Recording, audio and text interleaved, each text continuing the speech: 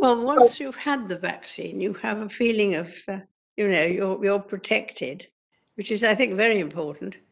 And as far as I can make out, it was quite harmless. And it was very quick. And I've had lots of letters from people who've been very surprised by how easy it was to get the vaccine. And the jab it didn't hurt at all.